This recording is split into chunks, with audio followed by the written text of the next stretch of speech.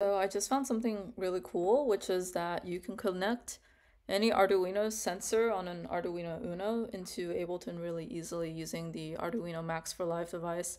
So here's a little sensor that I've built, super simple. This is an alcohol sensor, but it also triggers just by people breathing on it. I guess probably carbon dioxide or some compounds in your breath will trigger the alcohol sensor. Fun fact about breathalyzers, because I think they probably all use something very similar.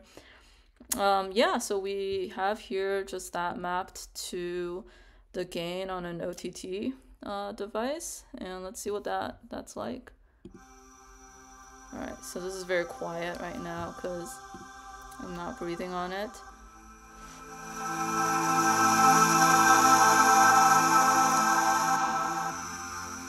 I can also breathe like just fresh air on it to kind of make it go quieter.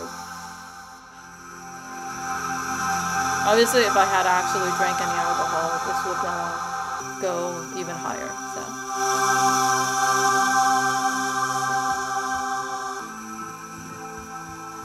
I'll solo that. This is a pretty derpy little project, but I kind of just made it for this demo, so forgive me.